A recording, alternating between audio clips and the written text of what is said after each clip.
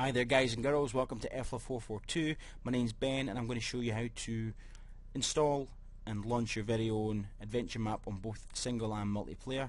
So if you're here just to know how to set up on a multiplayer, I'll have, there'll be, on the side here there'll be side of my screen there'll be annotations or something. There'll be boxes, you click on one of them, they'll be labelled what part of the tutorial or the how-to guide that you'll be jumping to.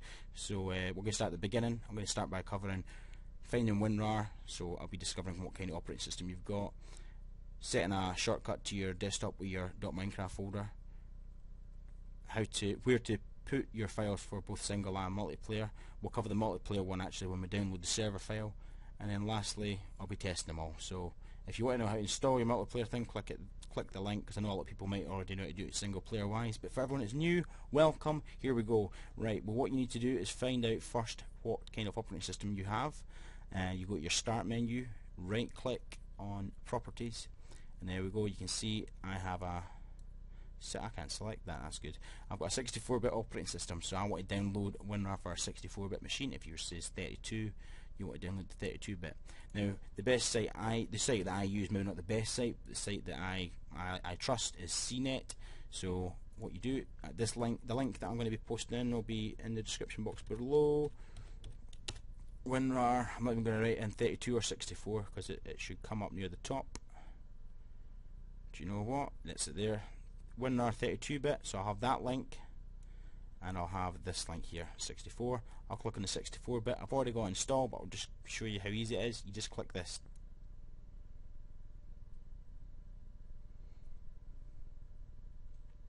You just wait after you click it. It definitely comes up automatically. You have to click anything now because there's so many ads here. There you go.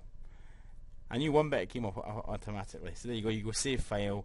You save the file, download it, install it. It does it all itself. You do is click install, select the drive you want to install it to, and boom, that's you got WinRAR installed.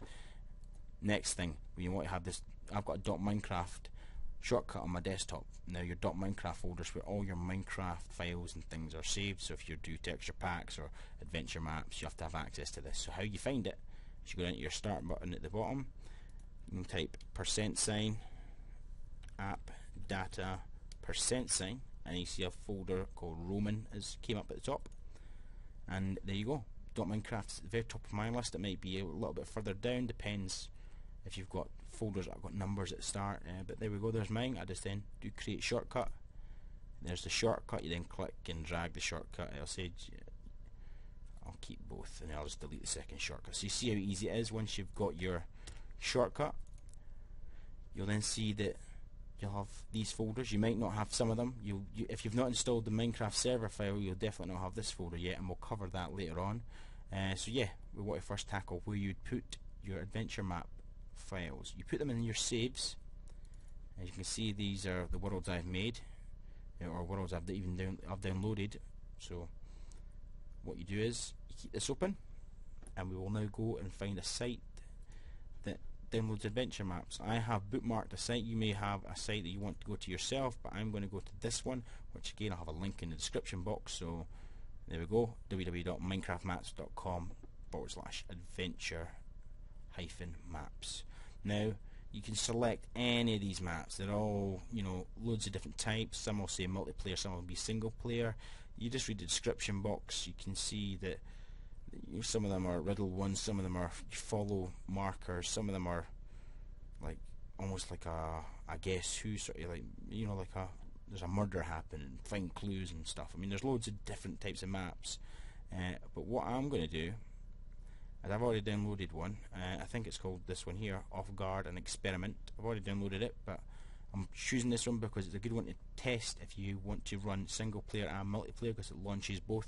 I found that some multiplayer ones don't launch in single player for some reason. I don't know how, or maybe it's a problem at my end. But Off Guard and Experiment, a good bit down the page. You want to just go and look at the settings, see if it will work on your computer.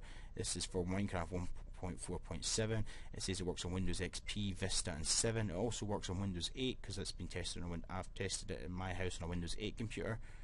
So if you've got Windows 8, don't worry, it will also work. You want to click download map, and then there's the MediaFire. This way to start download. Just to save. You wait for that to download. We'll just close this off now because we don't need it anymore. And then what we'll do is, so you see it's one of ones, I've already downloaded it. So I'll have 2 copies of it. The map maker will be getting excited, going, oh, got even more downloads. I've actually not played the map, I've just used it to do this tutorial, so if I don't know if it's good or not. I'm sure it will be, because someone's put a lot of effort into making it, so I'm sure that it's decent. There'll be an annotation on the screen for who the creator is, to say thank you for making an awesome map.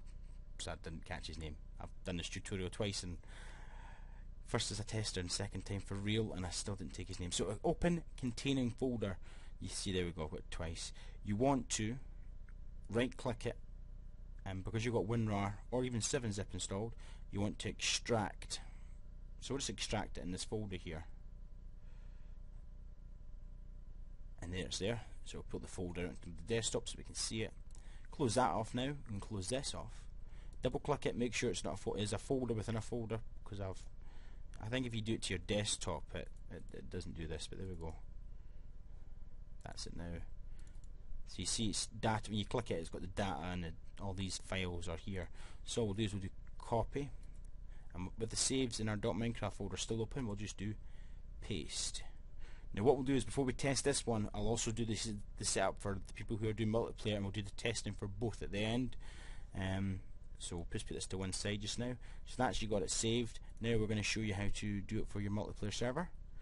What you want to do is you want to log into Minecraft.net. There's a link in the description in sequential order of what we've done. So the WinRAR links, the Minecraft adventure map links, you know, and we're now, if you scroll down you'll see it. It's the link to Minecraft.net. Minecraft.net. I wish I had a link I should just click. I should really make a bookmark thing at the top. There we go. You want to log in, so if you just give me 30 seconds I'll log in. Didn't even take as long as 30 seconds, I'm that quick. Download now you want to go to, and then you'll see here multiplayer server. If you're running on Windows and just want to set up a server easily, download this file here, not the DO in that one, just I'm selecting everything but the thing I want to show you. You want to download that file there, and once you download it, it installs into your and then you get this folder here that gets set up inside your .minecraft folder called server, and in that server folder you get the banned IPs, the banned players, the Minecraft server bat file that runs the server, and all these things here. You'll only ever need to really click on, I mean, if you're doing an adventure map, it's usually you and your buddies, so you may have to ban, you won't pull off to ban anyone, but the main ones you will have to use are the Minecraft server, which I've made a shortcut to launch the server from my desktop, and the server properties file. Now what you'll notice is we want to have this map available to play on our multiplayer server, but there's no way I want to have to write in behavior research candidate blah blah blah blah blah. So I'm just going to copy this, paste it into the server folder, and I'm going to name it Ben, because I'm lazy and I don't want to type a lot of words. Oh, something's already called Ben. Oopsie daisy. I will delete that one. Try it again. Ben. There we go. Press OK, or just click away. That's the folder changed to Ben. So now what you do is you go to server properties, and obviously I've done this tutorial already, so I've already changed the name. It'll say either new world, it'll say world maybe. It'll probably be called world. So you just delete the word world, save the word Ben, and that's you done. That's your server set up, and all you do is you click the run file that's in this folder, make a shortcut, you stick it on your desktop if you want, you click run, and you should see it'll say here preparing level Ben. So you can minimize that, and we can now test to make sure that our single player game and multiplayer game have been added successfully. Log in. Let's maximize the screen. I don't want to update because I've got lots of mods and I cannot be bothered reinstalling them all again just now. We'll first check single player,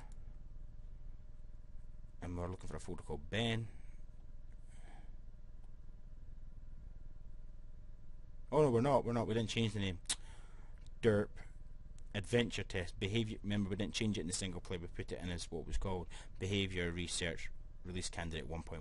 so we'll click that, we'll play the world. Once you've played it once, it'll be at the top of your saves. There we go. It's follow this line. And that's, you follow that line to go to that village that's just generating in front of us. We'll quickly escape that now and show you how to do a multiplayer. What you want to do is click this, find your IP obviously, for your, I'll show you how to find your IP because you might not know. Logging in, there we go, same map of spawn. The spawn point's a bit iffy. There we go. Follow this line. This is the multiplayer one. Yeah, that's the multiplayer one. You can see it's a multiplayer one because it shows you my connection on the screen there.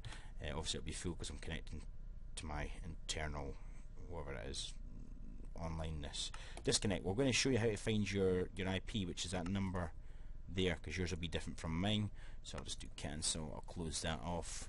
What you do is you go to start, type in CMD, and then type in ipconfig, press return, enter, whatever you want to call it, and then you want to look for this one here. Is the IPv4 address.